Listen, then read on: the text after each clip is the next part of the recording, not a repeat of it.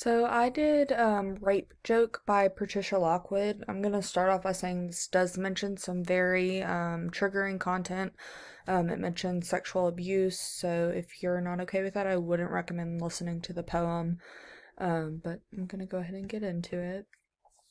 It is a kind of long poem, so I just kind of bear with it. Um, the rape joke is that you are 19 years old. The rape joke is that he was your boyfriend. The rape joke is he wore a goatee. Imagine the rape joke looking in the mirror, perfectly reflecting back itself and grooming itself to look more like a rape joke. Ah, it thinks. Yes, a goatee. No offense. The rape joke is that he was 7 years older. The rape joke is that you had known him for years since you were too young to be interested in him. You liked that he used the word interesting as if you were a piece of knowledge that someone could be desperate to acquire, to assimilate, and to spit back out in a different form through its goateed mouth. Then suddenly you were older, but not very old at all. The rape joke is that you had been drinking wine coolers. Wine coolers. Who drinks wine coolers? People who get raped, according to the rape joke.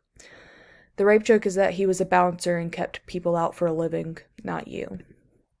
The rape joke is that he carried a knife and would show it to you and would turn it over and over in his hands as if it were a book. He wasn't threatening you. You understood. He just really liked his knife. The rape joke is he once almost murdered a dude by throwing him through a plate glass window. The next day he told you, and he was trembling, which you took as evidence of his sensitivity. How can a piece of knowledge be so stupid? But of course, you were so stupid. The rape joke is that sometimes he would tell you you were going on a date, and then he would take you over to his best friend's Pee-wee's house and make you watch wrestling while they all got high. The rape joke is that his best friend's name was Pee-wee. Okay, the rape joke is that he worshipped The Rock. Like the dude was completely in love with The Rock. He thought it was so great what he could do with his eyebrow. The rape joke is called wrestling a soap opera for men. Men love drama too. The rape joke is that his bookshelf was just a row of paperbacks about serial killers. You mistook this interest in history, and laboring under his misapprehension, you once gave him a copy of Gunter Grass's My Century, which he never even tried to read. It gets funnier. The rape joke is that he kept a diary. I wonder if he wrote about the rape in it. The rape joke is that you read it once and he talked about another girl. He called her Miss Geography and said he didn't have those urges when he looked at her anymore, not since he met you. Close call, Miss Geography. The rape joke is that he was your father's high school student. Your father taught world religion. You helped him clean out his classroom at the end of the year and he let you take home the most beat-up textbooks. The rape joke is that he knew you when you were 12 years old. He once helped your family move 2 states over, and you drove from Cincinnati to St. Louis with him all by yourselves, and he was kind to you and talked to you the whole day. He had chaw in his mouth the entire time and told him he was disgusting, and he laughed and spat the juice through his goatee into a Mountain Dew bottle. The rape joke is that, come on, you should have seen it coming. This rape joke is practically writing itself. The rape joke is that you were face down. The rape joke is that you were wearing a pretty green necklace that your sister had made for you. Later you cut that necklace up. The mattress felt a specific way, and your mouth felt a specific way open against it, as if you were speaking, but you know you were not. As if your mouth was open 10 years into the future reciting a poem called Rape Joke. The rape joke is that time is different, becomes more horrible and more habitable, and accommodates your need to go deeper into it. Just like the body, which more than concrete form is a capacity, you know the body of time is elastic, can take almost anything you give and heals quickly. The rape joke is that, of course, there was blood, which in human beings is so close to the surface. The rape joke is that you went home like nothing had happened and laughed about it the next day and the day after that. And when you told people, you laughed. And that was the rape joke. It was a year before you told your parents because he was like a son to them. The rape joke is that when you told your father, he made the sign of the cross over you and said, I absolve you of your sins in the name of the Father and the Son and the Holy Spirit, which even his totally wrong-headedness was so completely sweet. The rape joke is that you were crazy for the next 5 years and had to move cities and had to move states, and whole days went down into a sinkhole of thinking about why it happened. Like you went to look at your backyard and suddenly it wasn't there, and you were looking down into the center of the earth, which played the same red event perpetually. The rape joke is that after a while you weren't crazy anymore, but close call, Miss Geography. The rape joke is that for the next 5 years, all you did was write, and never about yourself, about anything else, about apples on the tree, about islands, dead poets, and the worms that aerated them, and there was no warm body in what you wrote. It was elsewhere. The rape joke is that this is finally artless. The rape joke is that you do not write artlessly.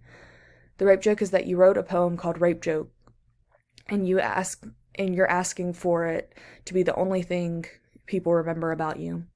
The rape joke is that you asked why he did it. The rape joke is he said he didn't know. Like, what else would a rape joke say?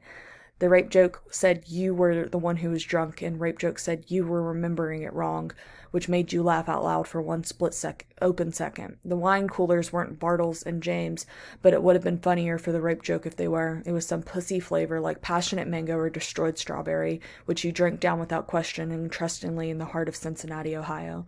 Can rape jokes be funny at all is the question. Can any part of this rape joke be funny?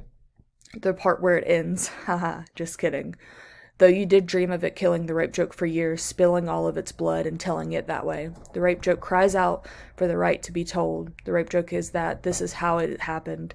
The rape joke is that next day he gave you pet sounds. No, really, pet sounds. He said he was sorry, and then he gave you pet sounds. Come on, that's a little bit funny. Admit it.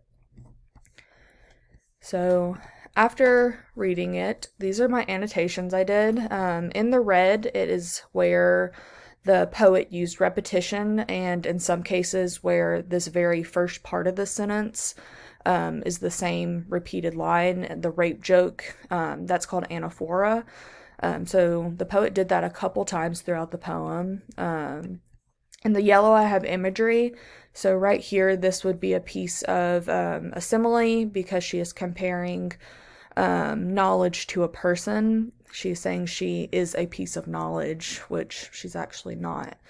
And then underlined, which I forgot to underline it there, but where she talks about, let me find it, I'm sorry, close calmness geography, and then she does it again down here later on in the poem.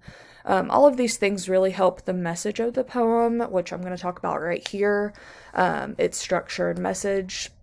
The poem contains 45 stanzas, but they're not consistent. Some only have one line, some consist of 7 lines. The rhyme scheme also varies. There's not a rhyme scheme at all. And the syllable count also varies because, like I said before, one stanza has 1 line, one stanza has 7. So overall, the amount of stanzas, the variable and rhyme scheme, and the variability and syllable count, this all kind of shows how uneasy the reader can feel while reading this. If it was structured in a very pattern, it really wouldn't make the reader uneasy like it does with this. The speaker is a girl who is speaking about her traumatic event in her life from 10 years ago. And the overall message from this poem is to make readers aware of the struggles that sexual abuse survivors have to go through. Lockwood, which is the poet of this poem, uses a very sarcastic tone to make this clear. She's using dry humor about something that's very serious that people have to go through, and I think she does it very well. But I think that's all I have, so thank you.